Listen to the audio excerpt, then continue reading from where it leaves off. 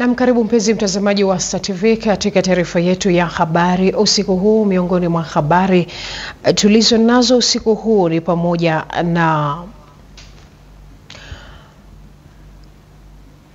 na fundi aliyepewa kandarasi kujenga shule ya msingi kona 4 katika halmashauri ya Ushetu mkoani Shinyanga agizwa kurekebisha kwa gharama zake mwenyewe madirisha aliyoweka. Na kwa hayo na mengine wengi na kusiungane nami hadi tamati. Kwanza tuangazie muhtasari wa yale tulionayo usiku huu.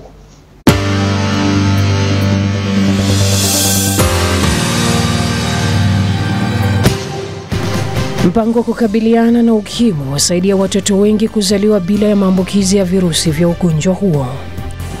Uongozi wa mkoa wa Mwanza waviagiza vyombo vya usalama kufanya msako utakaosaidia kubaini vyombo vya usafiri visivyotii sheria.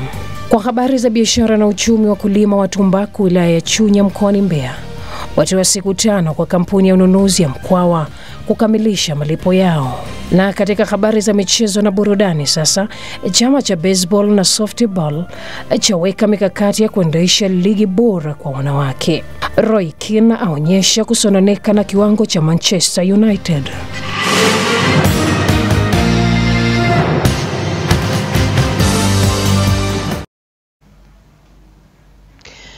Na unaweza kufuatilia matangazo yetu kwa kupakua app yetu kwenye Google Store ama App Store kwa kuandika neno Star TV Tanzania, ama fuatilia kwenye Facebook na YouTube kwa kuandika neno Habari Star TV. Mimi naitwa Renalda Mwarabu, karibu sana tuwe sote mwanzo mpaka mwisho.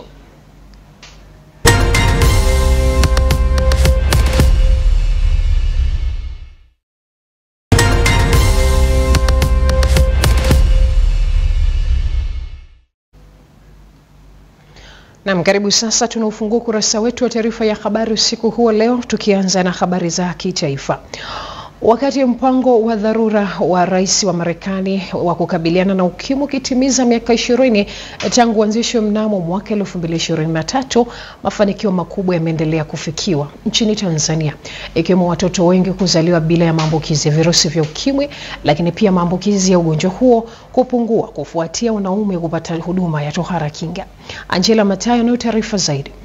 Akizungumza na waandishi wa habari mkoani Mara katika maadhimisho ya miaka 20 ya PEPFAR, mratibu wa PEPFAR nchini Tanzania Jessica Green amesema mapambano dhidi ya ukimwi yamekuwa na matokeo chanya kwa kupunguza maambukizi, hususani kutoka kwa mama kwenda kwa mtoto. So PEPFAR is actually, it's really... Tunapotimiza miaka 20 ya PEPFAR nchini Tanzania, tunajivunia kuona matokeo chanya kwa watoto, lakini wakati tunaanza mpango wa PEPFAR, watoto wengi walikuwa na maambukizi ya virusi vya ukimwi kupitia mama zao wenye maambukizi ya VVU.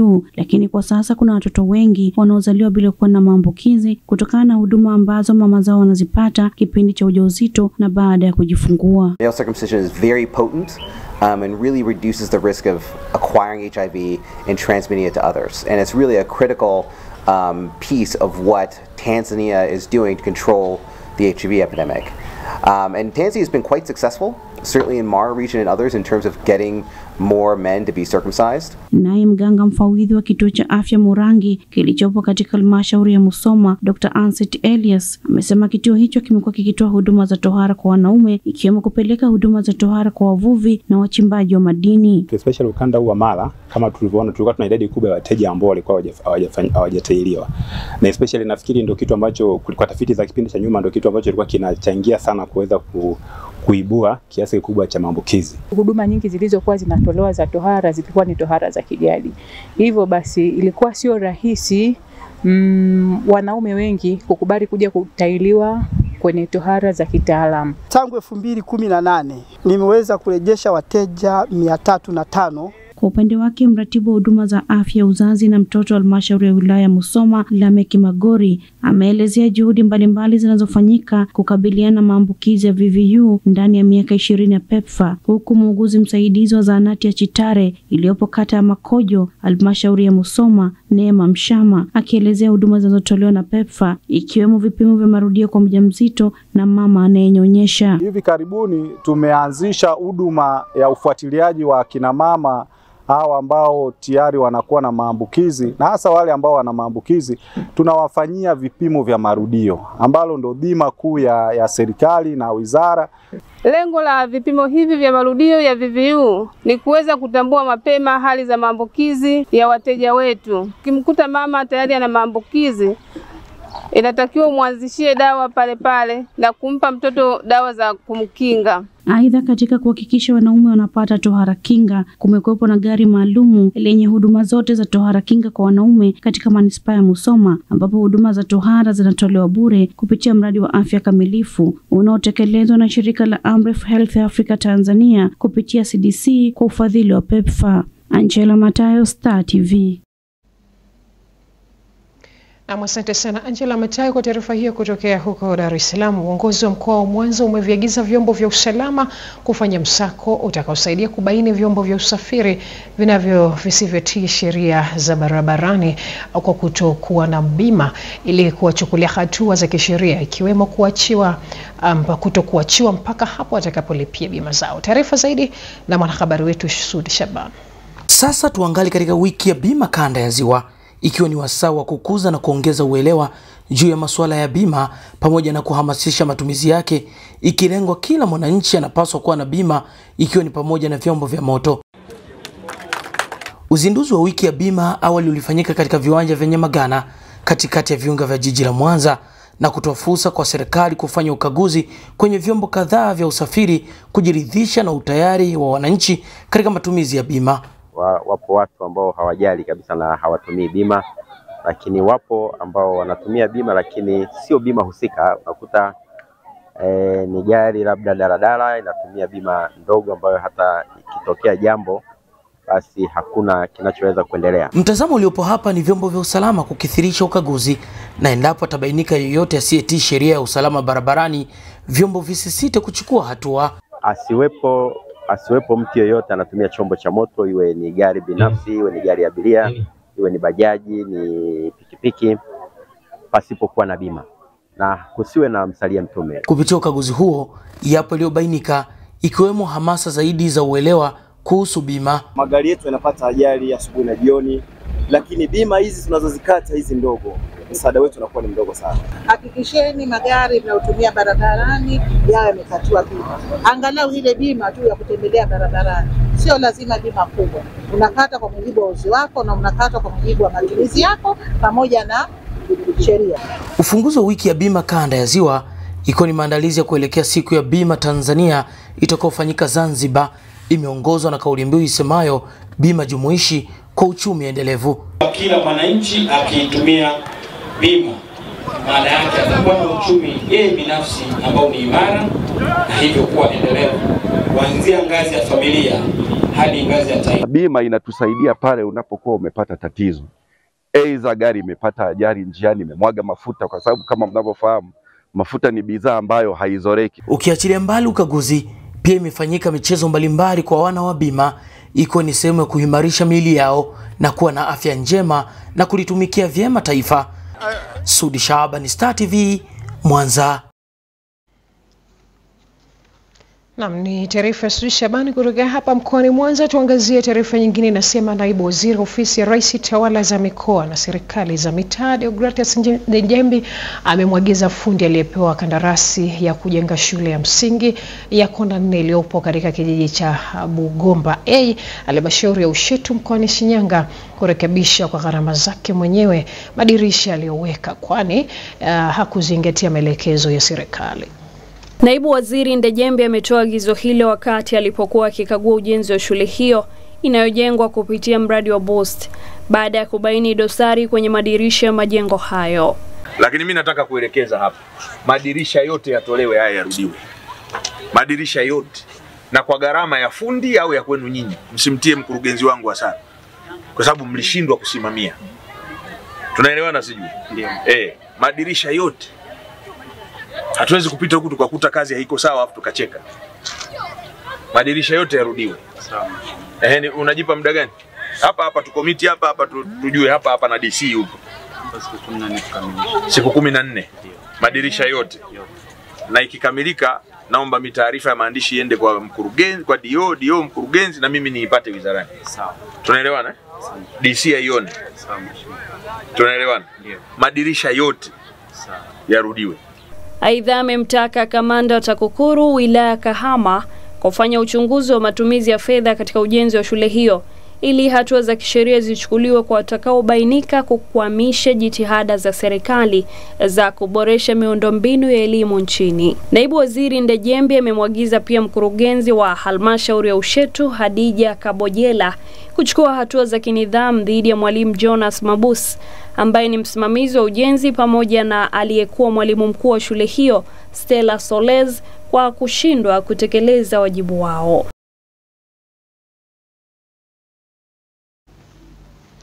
Na wadau wa utalii nchini wametakiwa kuwa mstari wa mbele katika kushiriki kwa vitendo kusaidia serikali kutimiza kutunza ekolojia pamoja na kuhifadhi mazingira, kwani ndio njia pekee itakayowezesha kudumu kwa biashara ya utalii hapa nchini. Angela Moleka kutoka Arusha nayo taarifa zaidi. Dr. Jane Goodall, mtafiti wa sokwe na mwanaharakati wa mazingira na haki za wanyama anayeheshimika, amewasihi mawakala wa utalii Tanzania alipokutana nao mwishoni mwa wiki jijini Arusha kuwa kielelezo cha uhifadhi wa rasilimali zinazowavuta watalii kuja nchini. Tourism, it can have a downside. Kamwe utalii hauwezi kujitenga na uhifadhi, kwani wadau wa utalii na watalii wenyewe ndio wanufaika wakubwa wa uhifadhi.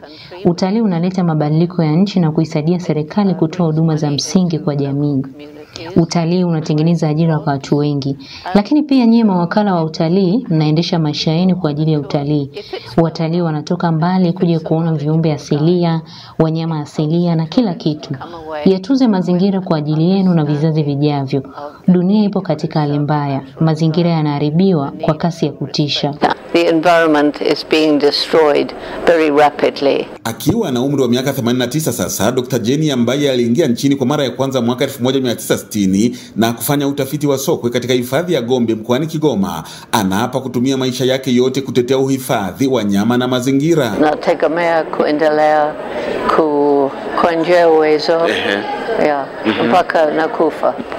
Kama huwezi kutunza mazingira, then we cannot save anything. Mwenyekiti wa chama cha mawakala wa utalii Tanzania Tata Wilbrod Chambulo na wadau wengine wanasema ushawishi wa Dr. Jane ni tafakuri njema wakati huu ambapo Tato inaadhimisha miaka 40 tangu ilipoasisiwa na chachu ya kuamsha ari katika kupandikiza mbegu ya uhifadhi kuanzia kwa watoto. Nafikiria au ndoto ya umama ni kwamba roots and shoots aliyoanzisha ni ya kufundisha watoto wadogo namna ya uhifadhi, na sisi kama Tato na members wetu tutakuwa tunashirikiana nao kuwachukua wale vijana, labda kuwatembeza kwenye mbuga zetu za wanyama, kuwaonyesha jinsi utalii unavyofanywa ili waweze kutamani na waweze kuizoea hiyo sekta ya utalii na namna ya uhifadhi, na waone kwamba nao wafaidike kuona kwamba ukihifadhi matunda yake ni nini. Na tukumbuke pia kwamba wanachama hao wa Roots and Shoots wanakuwa sekondari na vioni hapa ndio wanaomaliza, wanakuja kuwa wanasiasa kesho kutwa, wanakuja kuwa mawaziri kesho kutwa, wanakuja kuwa kwa mikoa, wanakuja kuwa wabunge, ndio watengeneza sera, ndio wafanya maamuzi baadaye. Wanapaswa kujifunza dhana za uhifadhi na utunzaji wakiwa wadogo, wakiwa wanakuwa wanajua. Angela Moleka, Star TV. Na asante sana Angelo Moleka. Mtazamaji, tunaachana na sekta hiyo ya utalii na sasa tuangazie wizara nyingine ambapo Katibu Mkuu Wizara ya Mambo ya Nje, Ushirikiano wa Afrika Mashariki, Balozi Dr. Samuel Shelukindo amekutana na Katibu Mkuu Wizara ya Mambo ya Nje ya Indonesia, Sesepo Herawan, katika ofisi ndogo ya wizara jijini Dar es Salaam kwa ajili ya mazungumzo. Pamoja na mambo mengine, mazungumzo ya viongozi hao yamejadili kuhusu ushirikiano baina ya Tanzania na Indonesia katika sekta mbalimbali ikiwemo biashara, uwekezaji, kilimo na afya pamoja na elimu na nishati. Balozi Shelukindo amemhakikishia Katibu Mkuu huyo ushirikiano wa dhati katika kuendelea kuimarisha uhusiano wa muda mrefu na Indonesia. Aidha, amemueleza kwamba mazingira ya biashara na uwekezaji nchini Tanzania ni mazuri na salama na kuwasihi wawekezaji kutoka Indonesia kuchangamkia fursa zilizopo hapa Tanzania. Naye Bwana Herwan amepongeza uhusiano imara uliopo baina ya serikali hizi mbili, Tanzania na Indonesia, na kuongeza kuwa Indonesia itaendelea kushirikiana na Tanzania katika sekta mbalimbali kwa maslahi ya nchi zote mbili. Na mtazamaji, mwisho wa taarifa hiyo tuangazie taarifa nyingine ambayo inasema jeshi la polisi kupitia kikosi cha afya kimesema kitaendelea kutoa huduma za kiafya kwa wananchi pamoja na askari pamoja na familia za askari kwa maeneo tofauti tofauti, licha ya kazi yake ya msingi ya kuwalinda raia na mali zao hapa nchini. Tupate taarifa zaidi na mwandishi wetu. Hayo yamebainishwa na afisa mnadhimu namba 1 wa kikosi cha afya, kamishna msaidizi wa polisi Daktari Salum Luyeko, ambaye pia ni daktari bingwa magonjwa wa kike, ambaye amesema wameonyesha moyo wa pekee kwa hospitali hiyo na ameomba askari hao kuendelea na moyo huo kutoa misaada kwa jamii. Sisi madaktari pamoja na kwamba ni askari, lakini upendeleo wetu wa kwanza ni katika jamii ambayo ipo karibu na sisi. Jamii kubwa ambayo ipo karibu na sisi ni wagonjwa ambao sisi tunawahudumia. Kwa kweli sisi binafsi tumefurahi sana na tunawaomba muendelee na moyo huu popote mlipo wana H1. Tunaomba katika kufikisha miaka yenu kadhaa ndani ya jeshi la polisi muweze kutoa misaada katika sehemu mbalimbali ikiwemo wagonjwa na watoto yatima. Daktari Luyeko ametoa rai kwa makundi mengine kufika katika hospitali hiyo ambayo inatoa huduma kwa makundi yote yanayofika hospitalini hapo. Asanteni sana, naombea Mwenyezi Mungu awajalie katika shughuli zenu, na wengine wengi mpo katika masomo katika masomo ya vyeo mbalimbali. Naomba Mwenyezi Mungu awafungulie, awajalie, muendelee na moyo huu, na kesho tena jamani, karibuni mtuletee tena. Kwa upande wake mkaguzi msaidizi wa polisi Isaac Mulilo, ambaye ni mkufunzi kutoka chuo cha taaluma ya polisi Dar es Salaam DPA, amesema kuwa wameona vyema kuungana kama askari waliojaliwa ili kutoa mchango wao na kufariji wagonjwa hospitali kuu ya jeshi la polisi. Na pia tunashauri kwamba hata askari wengine wa intake nyingine, hata kama tofauti na sisi, sio lazima kwamba tunapotimiza umri kadhaa jeshini, kwamba ni muda wote tutakapokuwa tunajisikia tunapata nafasi ya kuungana, ya kukutana, tuje tuwajulie hali wagonjwa au na taasisi nyingine ambazo zinahifadhi watu ambao wana mahitaji maalum.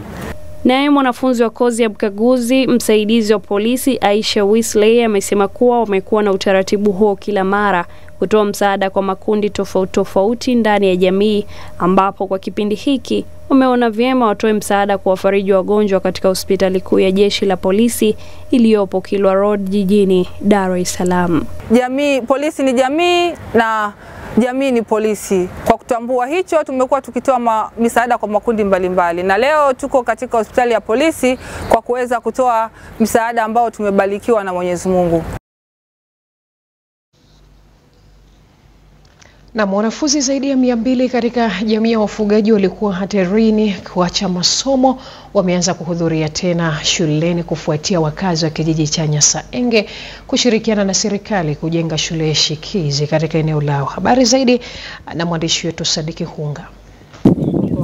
Jamii za wafugaji katika maeneo mbalimbali mkoani Mara zimeanza kuwa na mwamko wa kuwapeleka watoto shule ili waweze kuelimika na kuisaidia jamii yao. Katika kijiji cha Nyasaenge, halmashauri ya wilaya ya Msoma, watoto wa jamii za wafugaji zaidi ya 280 wamerejea masomoni kufuatia jitihada za wananchi na serikali kujenga madarasa ya shule shikizi. Mheshimiwa Rais Samia Suluhu Hassan aendelee kuwaona wananchi wa Nyasaenge ili kuweza kusaidia hawa watoto wanaosomea mazingira haya, kwa watoto wa jinsia ya kike wanaotembea mwendo mrefu kilomita 7 kuanzia asubuhi wanaenda wanashinda kule njaa hawali, lakini atusaidie. Mama yetu, ndugu yetu mpendwa, anayependa wanyonge wote, Samia Suluhu Hassan, Rais wa Jamhuri ya Muungano wa Tanzania, kwa juhudi alizozionyesha na hatimaye ameweza kutukomboa kutoka katika hali tuliyokuwa nayo. Sisi watu ambao tuko mbali, kutupatia msaada wa mamilioni ya pesa, milioni 130 kwa ajili ya kuondoa adha iliyokuwa inawakuta watoto kutoka kijiji cha Nyasaenge. Leo hii wanasomea sehemu nzuri. Kwa upande wao, wakazi katika kijiji cha Nyasaenge wanaishukuru serikali kwa kuwajengea shule shikizi ili kuwawezesha watoto wao kuondokana na kutembea kilomita 14 kwa siku kwenda kufuata masomo. tunamshukuru Samia pamoja na serikali kuiona hii shule. Tulikuwa tuna watoto wetu walikuwa wanatoka mbali kwenda kusomea wapi? Karibu. Tunashukuru tena mara ya 3. Watoto wangu walikuwa wanapata shida ikiwa ni pamoja na wanafunzi wa Nyasaenge kiujumla kwenda Karibu Center. Akizungumza na wakazi hao, mbunge wa jimbo la Msoma vijijini Profesa Sospita Muongo amewataka kuendelea kushiriki katika shughuli za maendeleo. Na ujue kwamba serikali ina nia. Kama ilikuwa haitaki kusajili isingeleta hizi hela. Jamii za wafugaji katika kijiji cha Nyasaenge imeamua kwa kauli moja kushiriki katika shughuli za maendeleo ili kuwezesha watoto wao kusoma elimu ya msingi na sekondari jirani na makazi yao. Sadiki Unga, Star TV, Mara.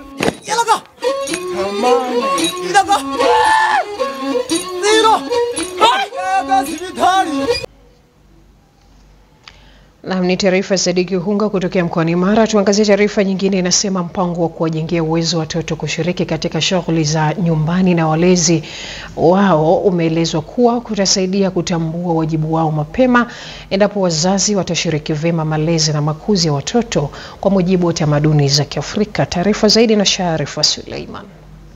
Majukumu ya kazi huanzia nyumbani na shughuli kama hizi hufanyika bila kujali jinsi, ingawa kwa sasa imekuwa ni tofauti na kusahau kama majukumu ya kazi za nyumbani ni kwa jinsia zote. Ambapo katika mahafali ya 7 ya shule ya msingi Musabe iliyopo jijini Mwanza, mkuu wa shule hiyo Wilson Thabit akaeleza changamoto inayowalazimu walezi wa shule hiyo kupambana nayo. Mara nyingi tumekuwa tukipokea baadhi ya wanafunzi wakiwa hawawezi hata kujifanyia mambo madogo ya msingi. Mfano, mtoto nakuta anashindwa, mtoto wa darasa la 4 wa darasa la 5 hawezi hata kujiogesha, nataka waogeshe. Hiyo inawapa kazi kubwa walezi. Nini kinawakwamisha baadhi ya wazazi kwa sasa ikiwa ni majukumu yao katika malezi ya watoto? Kwa kuiga wenzetu wa magharibi, wazazi wengi sana kwa sasa hivi unakuta majukumu mengi hasa yanahusu vijana wetu au watoto wanayaacha aidha kwa walimu au kwa mabinti wa kazi. Sasa ndio inabidi tubadilike, tusiwaachie wadada, tuangalie watoto wetu, maana sisi ndio tunapata hasara. Watoto wetu baadaye watakuwa hawajiwezi, atakuwa hawezi kufanya chochote. Mtoto unakuta hawezi kufuata nguo yake. Mtoto wa darasa la 7 unakuta anashindwa kufuata nguo yake. Inabidi tubadilike. Viongozi wanaona ni jukumu la wazazi kulea watoto toka nyumbani ili kuwa na kizazi kilicho bora, huku elimu ya utunzaji wa fedha ikibainishwa na kaimu meneja wa CRDB kanda ya Ziwa Cornelius Msigwa.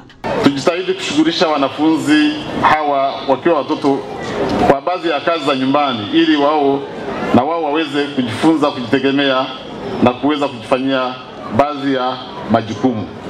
Lengo ni kuambia hao watoto kwamba wanatakiwa kujua mabadiliko ya miili yao na wanatakiwa kujua ni namna gani wanatakiwa kuwekeza na kutunza fedha zao, na kuanza kuwajengea taratibu ufahamu na maarifa ya kujua umuhimu wa kujenga utamaduni wa kujiwekea akiba na kukamilika kwa mahafali hayo kwa wanafunzi wa ngazi ya msingi zaidi ya 80 inawapa fursa ya kuanza mitihani yao ya kuhitimu elimu ya msingi hivi karibuni, yakitumika pia kuhitimisha wanafunzi wa awali wa shule ya Musabe zaidi ya 70. Sharifa Suleiman, Star TV, Mwanza. Askofu mkuu kanisa la elimu Tanzania elimu Pentekoste nchini Tanzania hapa Peter Konki amewatahadharisha Watanzania kutoruhusu mjadala wa mkataba wa bandari kupitia kampuni ya DP World na serikali ya Tanzania kuwagawa kiitikadi. Zakaria Mutigandi anayo taarifa zaidi kutokea huko Manyara. Ibada katika kanisa la elimu Pentekoste la mjini Babati mkoani Manyara, ambapo katika mahubiri yake askofu mkuu wa kanisa la elimu Pentekoste nchini Peter Konki ametumia fursa hiyo kuwatahadharisha wananchi kutoruhusu mijadala kuhusu mkataba wa bandari kutugawa. Kelele ya bandari serikali imesikia, lakini tusigawanyike Watanzania kwa misingi tena misingi ya udini. Aidha, Askofu Konki amempongeza Rais Dr. Suluhu Hassan kwa uvumilivu anaoonyesha wakati mijadala kuhusu bandari ikiendelea. Ni kiongozi shupavu tena mwenye maono. Sisi tumwombee. Binafsi namwomba asichoke kuwa mvumilivu, maana kelele na matusi mengine yanapita kiasi.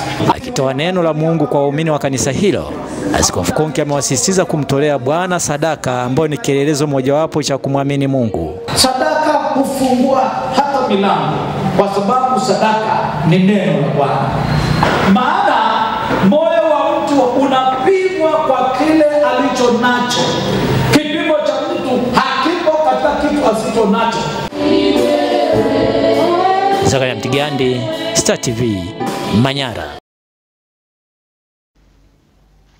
Na imeelezwa kuwa manispaa ya Shinyanga mkoani Shinyanga bado inakabiliwa na vitendo vya ukatili kwa watoto ambavyo wanafanywa katika familia zao na mitaani. Taarifa ya Shabana Lei kutokea mkoani Shinyanga inafafanua zaidi. Hayo yamesemwa na afisa elimu taaluma manispaa ya Shinyanga Kitila pamoja na afisa ustawi wa jamii Lemiflola Nyalanja wakati wa hafla fupi ya kuwakabidhi msaada watoto waishio katika mazingira magumu, hafla iliyofanyika katika kanisa la Osana Pentekoste manispaa ya Shinyanga. Wiki iliyopita nilikuwa na kesi ya mtoto ambaye amefanywa vitu vya ajabu na mjomba wake. Kwa ni vitu ambavyo vinasikitisha. Mama anahangaika kutafuta ili alete kwa ajili ya mtoto apate, lakini akamwacha mtoto na mjomba, lakini na mjomba naye anaendelea kufanya mambo mengine. Kwa kweli hali ya ukatili kwa watoto wanaoishi na kufanya kazi mitaani ni kubwa sana. Yaani ni wanafanyiwa ukatili wa hali ya juu, lakini kwa sababu ni watoto wanakosa sehemu ya kusemea kwa sababu wazazi na wao wanakuwa hawako pamoja nao. Mchungaji msaidizi wa kanisa hilo Angelina Kapaya ametoa wito kwa wazazi kuwalea watoto wao katika upendo. Kila mtoto anastahili upendo. Amen. Kila mtoto ana haki zake, anastahili kupendwa, anastahili kuelimishwa, anastahili kula vizuri, kuvaa vizuri, anastahili kuwa na mahali ambapo atajisikia salama. Mkurugenzi wa shirika lisiokuwa la kiserikali Ezra Manjelenga amesema ni jukumu la jamii kuwasaidia watoto waishio katika mazingira magumu. Lakini katika kukutana katika vikao vya watoto tulivyofanya tukiwa na ofisi ya ustawi wa jamii, tuligundua vitu vingi sana. Baadhi yao walikuwa wameanza matendo ya ulawiti, baadhi yao walikuwa wanalala kwenye pagari, baadhi yao walikuwa hawaheshimiani wao kwa wao, baadhi yao walikuwa wana hasira. Shabani Alei, Star TV, Shinyanga.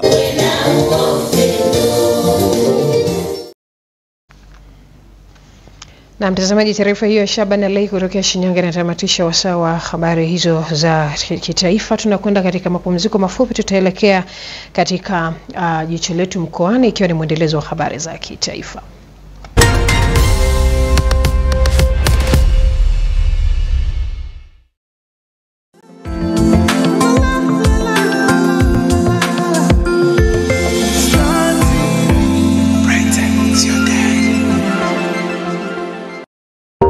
Sijui kwenu ila kwetu Star Times kumenoga tari. Tamthilia, katuni za watoto na show kama zote mlisubiria kwa hamu kubwa sana, mkaiulizia kila dakika, na sasa ni muda rasmi wa kuangalia Bingwa Show msimu wa pili kila siku ya Jumapili hadi Ijumaa kuanzia saa 4 kamili usiku ndani ya TV3. Usikose kutazama msimu wa 4 wa Hello Mr. Right Show kila Jumamosi saa 4 kamili usiku ndani ya ST Bongo. Unapitwaje na mwendelezo wa tamthilia kali ya Irreplaceable kila siku saa 4:30 usiku ndani ya Star Times Swahili. Lakini pia usipitwe na tamthilia mpya ya Destin kila siku saa 3 kamili usiku ndani ya ST Swahili. Jiunge na Star Times kwa bei ya punguzo. Dekoda antenna pekee kwa shilingi 42,000 ama dish full set kwa shilingi 79,000 tu, huku vyote vikija na kifurushi cha juu bure mwezi mzima. Pakua app ya Star Times On kutazama vipindi mbalimbali kupitia simu yako ya kiganjani.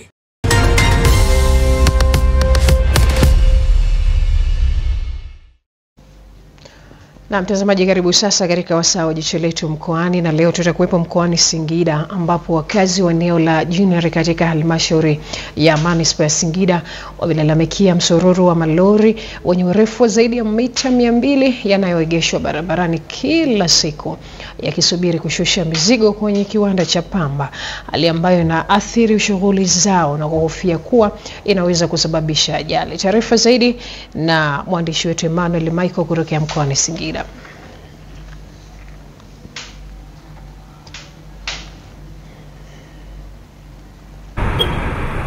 Ni katika eneo la kiwanda cha Biosustain Jineri, barabara ya Singida Ndago Iramba, msururu wa maroli yakiwa yameegeshwa barabarani kusubiri kushusha pamba, hali inayolalamikiwa na wananchi kuathiri watumiaji wengine wa barabara hiyo na inaweza kusababisha ajali. Kweli hii ni kero kubwa sana. Cha kwanza ajali. Hapo juzi kuna katoto kalikuwa kamekatiza katikati, yani kamekingwa na lori, kakakatiza katikati, kakakutana na bajaji kakapiga. Hapa kuna uwezekano wa kusababisha ajali kubwa kwa sababu kuna wananchi ambao wanatoka upande wa pili wa barabara wanatakiwa wavuke. Kuna wananchi ambao wanatakiwa kutoka gari za ambulance. Njia inaenda hospitali ya rufaa. Na hospitali ya rufaa ni muhimu sana kwa wagonjwa ambao wanapata shida huko mjini. Kwa hiyo wangetafuta sehemu wanapaki magari yao ili yaingie kwa zamu hapa, ili kushusha kwa zamu, kuepusha hii foleni. Meneja wa kiwanda hicho Salum Alufani anasema kuwa hali hiyo imesababishwa na kujaa kwa maghala ya kuhifadhia pamba na kukosekana kwa eneo la upanuzi kutokana na uvamizi wa makazi ya watu. Takriban nusu ya eneo ambalo ni eneo la kiwanda au zaidi ya nusu tayari lilivamiwa na watu katika kuingia kwenye eneo ambalo lilikuwa limepimwa kama eneo la kiwanda. Na mpaka sasa hivi tunavyozungumza kwamba swala hili liko mahakamani.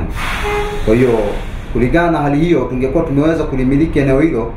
Sasa hivi tunapata wakati mgumu, magari yanapaki kwenye barabara ambazo ni zinapita gari na huduma mbalimbali. Hata hivyo wamesema wameliomba shirika la umeme TANESCO kusogeza nguzo zilizopo mbele ya kiwanda hicho ili kupata nafasi ya kuegesha maroli hayo kwa muda wakati wakitafuta suluhisho la kudumu. Nilipata hapa kutembelewa na mkuu wa wilaya hapa Singida na kujadiliana naye kwenye hali ya waya zilizoko mbele ya kiwanda, waya za umeme.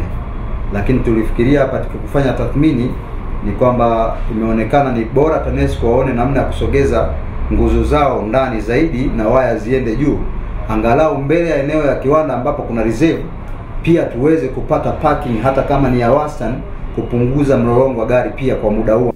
Tangu kuanza kwa msimu wa pamba Mei mwaka huu, tayari kiwanda hicho kimenunua zaidi ya tani 20,000 za zao hilo.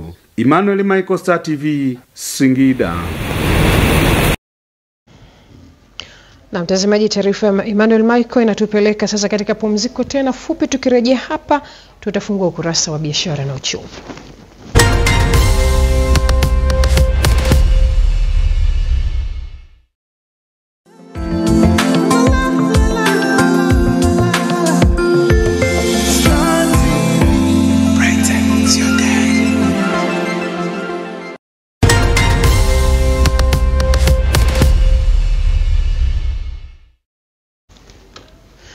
Katika biashara na uchumi, wa kulima wa chama cha msingi tumbaku Mtande AMCOS wilaya ya Chunya mkoani Mbeya wametoa siku 5 kwa kampuni ya ununuzi wa tumbaku ya Mkwawa kukamilisha malipo yao kabla hawajawachukulia hatua za kuvunjiwa mkataba na pia kupelekwa mahakamani. Taarifa ya Lawrence Mkonda kutoka mkoani Mbeya inafafanua zaidi. Ni zaidi ya wakulima 500 wa tumbaku kutoka chama cha msingi Mtande wilaya ya Chunya wakishinikiza malipo ya fedha zao za tumbaku walizoiuzia kampuni ya Mkwawa kwa njia ya ushirika. Kupitia mkutano wa chama hicho, wakulima hao wamesema wamechoshwa na ahadi zisizotekelezeka kutoka kwa kampuni hiyo. Mheshimiwa, tulitegemea unakuja na mazuri kwamba jamani nimeshalipa hela tayari kwa hakuna shida.